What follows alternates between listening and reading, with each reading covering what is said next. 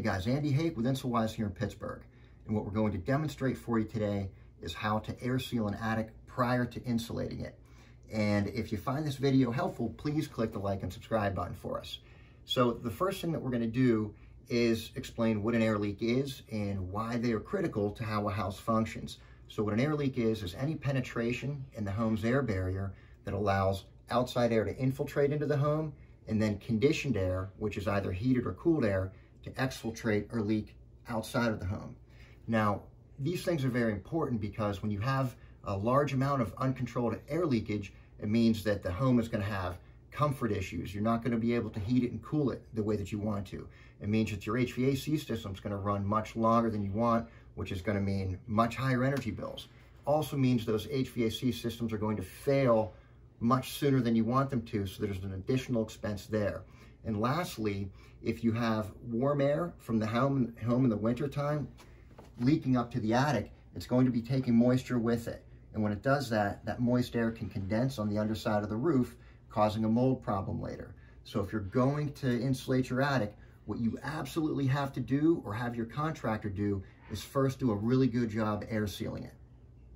So we're upstairs now in this home's attic, and you can tell looking around here that there's just a bunch of fiberglass and existing insulation. And one of the things that we're going to demonstrate and show you guys is how we create a map and a plan for finding all of these air leaks that we know are hidden under here. And we do that by first going downstairs and mapping out on the ceiling below where the penetrations are in the ceiling. We draw a map, and we'll show you that here in a second. We were just in the attic a minute or two ago, and I showed you guys how there was a bunch of existing insulation on the floor, and that makes it much harder to find all of the air leaks that we're looking for that we know we have to seal. So Insulwise, what we do first is walk through all of the rooms that are below the attic and find the penetrations that are in the ceiling, and then make a map of them so that we know, once our teams go up, exactly where we need to go and what we need to do in order to cap those things or seal them. So follow me here. This is just a normal bathroom in a house that was built in the late 60s. To my right, above the shower, I've got what we call a bulkhead or a drop ceiling. And this is going to have a series of stud bays all around it that are open into the attic space and just allow warm air from the home to gush upward into the attic year round. This has to be capped. There's also a bathroom fan that will have gaps all around it. There's some switches in here, and any place where there's a switch, there's going to be a wire that goes up. That's going to be a hole that needs sealed. And also, all of these walls have what we call a top plate on all sides, and those need to be sealed. Now, coming across through the hallway, we have another classic thermal bypass or air leak. This is just a stairwell ceiling that's parallel to the actual stairs, and because of this, there's kind of like a giant void or a pit in the attic that you often can't see because it's covered with insulation. We know that's up there. We'll uncover it for you so you can see it, and then see how we cap it from above so that we don't have air from the home constantly exfiltrating up through this into the attic space. Go into a bedroom. We've got a ceiling fan. This will have a junction box above it in the attic that's a penetration that needs sealed. There's a smoke alarm here that's going to need to be sealed. And then obviously all of the walls around us, the top plates and any wire holes that come up through them also need to be sealed. And what we're going to do next is create a map of everything, and we'll show you that in just a minute. We've just made a map of the whole second floor ceiling.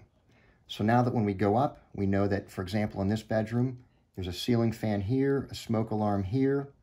In the adjoining bedroom, ceiling fan, smoke alarm, 2 hall lights, stairwell void here. There's a master bedroom here with a bulkhead in the shower, also ceiling fan, smoke alarm, ceiling fan, bulkhead here in this shower, and a bathroom fan. In this way, once we go up into the space above, even though everything is covered in insulation, we know exactly where we need to go and what we're looking for before we already get there. And that prevents us from having to remove all of the insulation from the attic, which is a huge added expense from the homeowner, in addition to having to blow in that much more additional insulation later, which is also more expensive.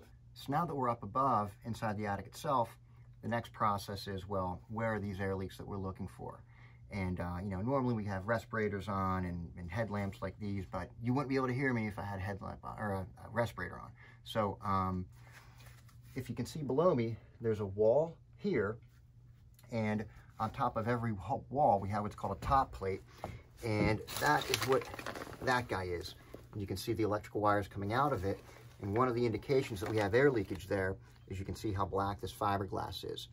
That gets black because as air rushes up through the house and escapes through these penetrations, the dust that is in that air gets trapped in it, and the fiberglass acts like a filter.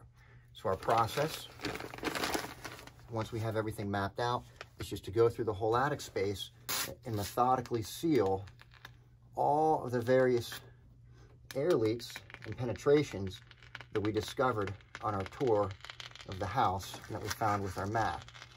And, you know, sometimes we use gun foam like this, but really any type of foam, great stuff or otherwise, that you find off the shelf will work just fine.